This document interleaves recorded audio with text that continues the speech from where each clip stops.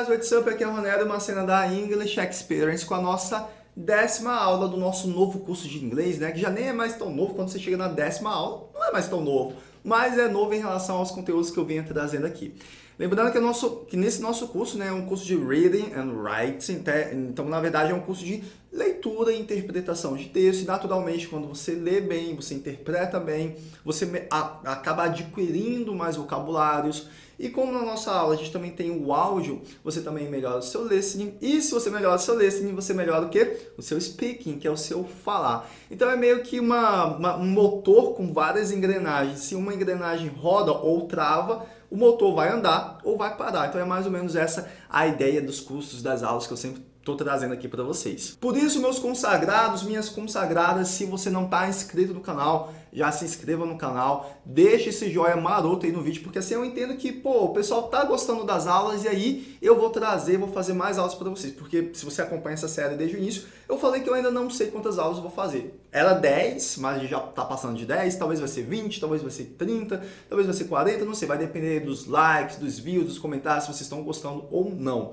E quanto mais, você sabe que mais motivado a gente fica. Por isso, não dá mole e se inscreva e deixe esse joinha marotinho aí no vídeo. Ah, pessoal, e lembrando que na descrição do vídeo você tem um link que vai te direcionar lá para o meu blog. Lá no meu blog você vai conseguir baixar PDF, MP3, não só dessa aula, mas de todas as aulas aqui do curso de Reading and Writing. E se por acaso você está buscando algum material diferente, sei lá, de conversation, de diálogo, de gramática, aqui no meu canal você encontra tudo isso totalmente de graça. Então vai lá e dá uma fuçada aí no meu canal também.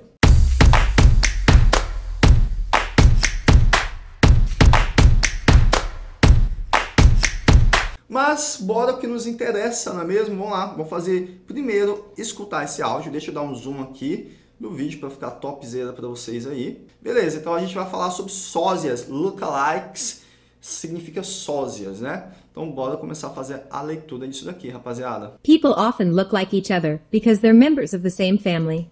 Beleza, então a personagem está falando aqui, ó.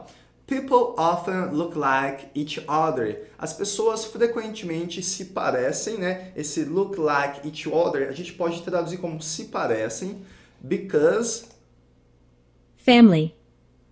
Ah, pulou aqui, mas because they're members of the same family. Porque eles são, they're members, eles são membros of the same, da mesma família. Brothers and sisters often have similar hair and faces.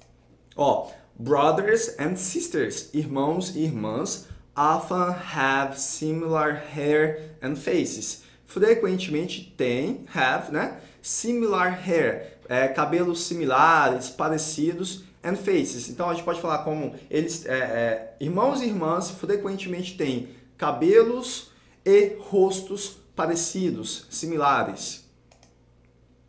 Faces, and are of a similar height and weight. And are of similar height and weight. E eles vou fazer uma tradução mais natural, né? E eles têm um peso e uma altura parecida, né? E fazer uma tradução mais natural. Isso é muito importante quando a gente está falando de leitura e interpretação de texto. Na verdade, quando você está falando de um idioma, né? Você não se apegar tanto a uma tradução ao pé da letra, sabe? Uma tradução, nossa, essa palavra é isso e ponto final. Não, gente. Né? Dentro de um contexto, quando você traz para a nossa língua materna, no caso português, a gente pode fazer uma adaptação para fazer mais sentido. Então, às vezes, a gente muda as palavras. Não é que mudou o significado. A gente muda o contexto, não. A gente muda o sentido para poder ficar dentro do sentido do que a pessoa quer falar, só que na nossa língua. Wait.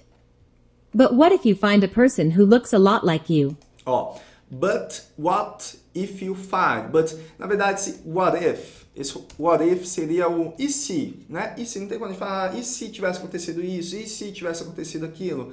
Então, assim, o What If tem até uma série da Marvel que vai ser lançada no Disney Plus, né? Que é a série What If, que é exatamente assim, se outras coisas tivessem acontecido, como é que teria sido desenrolada as histórias dos Vingadores, por exemplo. Então, é que ele fala, but, what if, mas e se you find a person, se você encontrar uma pessoa who looks a lot like you. Uma pessoa que se parece muito, a lot like you, com você ou como você, né? Aí a gente pode brincar um pouquinho com a tradução.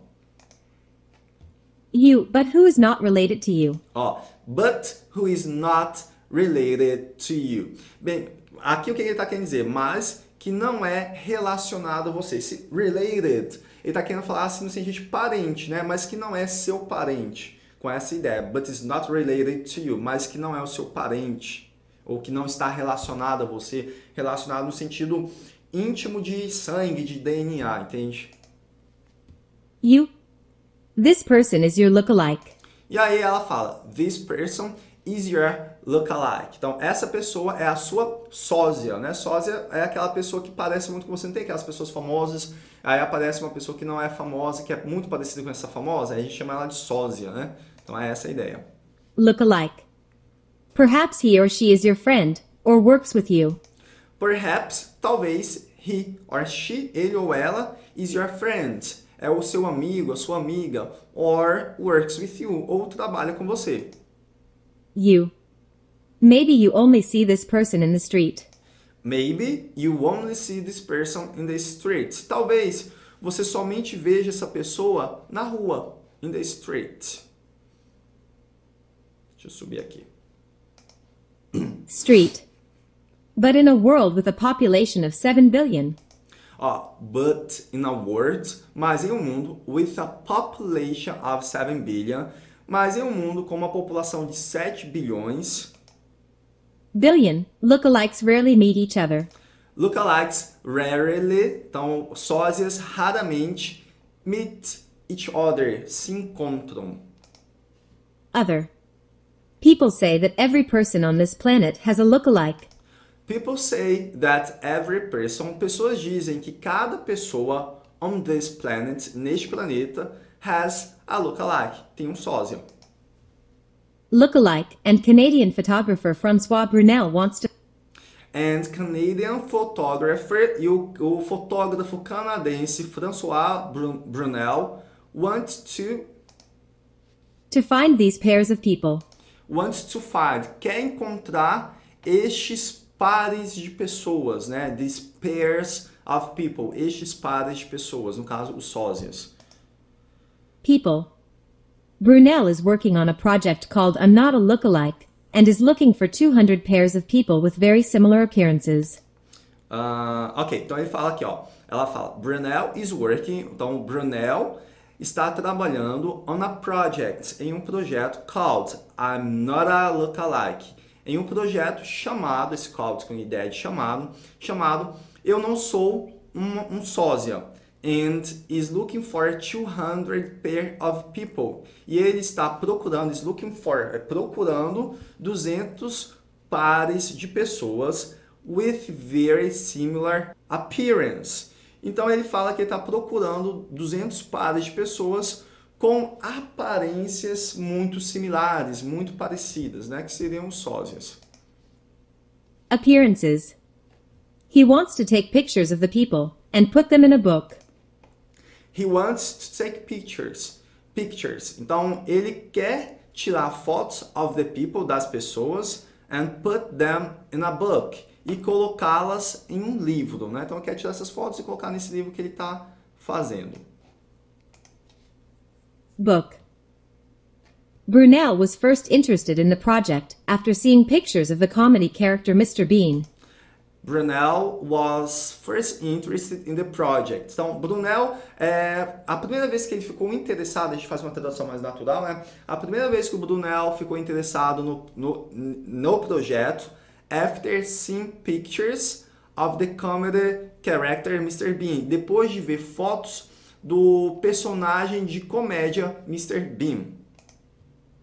Bean. His friends think he looks like him. His friends, os seus amigos, think he looks like him, que ele se parece com ele, que no caso o Brunel se parece com esse personagem Mr. Bean. Him. Brunel wasn't very happy about this.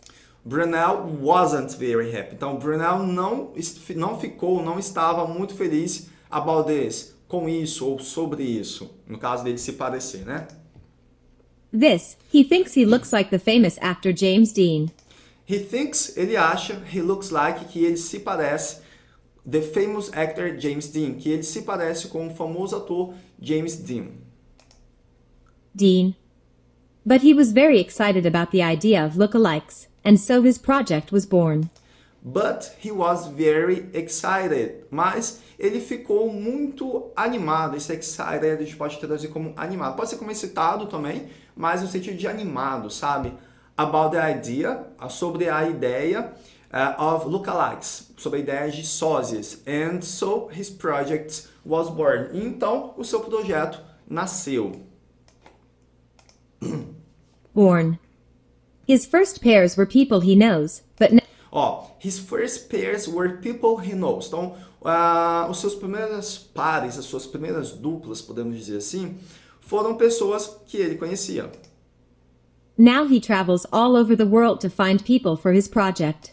But now, mas agora, he travels all over the world. Mas agora, ele viaja todo mundo, all over the world, seria todo o mundo, to find people, para encontrar pessoas for his project, para o seu projeto. Que no caso é o projeto do livro, né? Project. So if you have a lookalike, get in touch with Francois on his website. So if you have a lookalike, então se você tem um sósia, get in touch, entre em contato. Aqui é um phrasal verb, get in touch. With Francois on his website, com o François no seu site. Bem, gente, então essa daqui é a leitura e interpretação de texto, né? Eu vou lendo para você, eu vou traduzindo e vou dando algumas ideias sobre o que ele está querendo dizer, porque às vezes fica subentendido, né? Às vezes não é exatamente falado, aí você tem que fazer uma interpretação para saber sobre o que está falando. O que a gente vai fazer agora são os exercícios, né? Esse mesmo PDF que vocês estão vendo aí na tela, vocês têm ele para baixar também. Deixa eu só dar uma diminuída aqui no zoom, que vai ficar mais fácil para mim. E só porque eu não expliquei, deixa eu voltar aqui, ó. Esse aqui é o François e esse aqui é o Mr. Bean, que os amigos dele falou que ele é parecido, tá? Então, eu achei parecido também, né? Só a título de curiosidade. Mas vamos lá. Você tem essas atividades, você tem esse PDF para você baixar. Eu super recomendo que você baixe, se você puder imprimir. Você imprime, se você não puder... simplesmente tente responder essas perguntas, porque é interessante você dar pausa no vídeo e depois de você dar pausa aí eu faço a correção, eu te falo o que é certo, o que é errado, te ajudo em alguma interpretação. Porque afinal de contas é assim que a gente aprende, né? Colocando a cachola para pensar, matutar, porque se ficar só assistindo a aula, você não vai colocar, né? Você não vai pensar de verdade. Então você tem que fazer isso para de fato você forçar a sua mente a trabalhar, buscar essas informações, que é assim que você consegue fortalecer o seu aprendizado. Então dá pausa agora e busca responder essas perguntas aí. Então vamos lá, deixa eu só apagar aqui e bora fazer as respostas. Número 1, read the text, write true, escreva o T se for verdadeiro ou F se for falso, próximo da sentença. Então o primeiro aqui já está feito, brothers and sisters rarely look similar. Então irmãos e irmãs raramente se parecem similares. É falso, não é isso que o texto fala, né? Número 1, verdadeiro ou falso? People sometimes know their lookalike. As pessoas algumas vezes conhecem os seus sósias. Verdadeiro, true.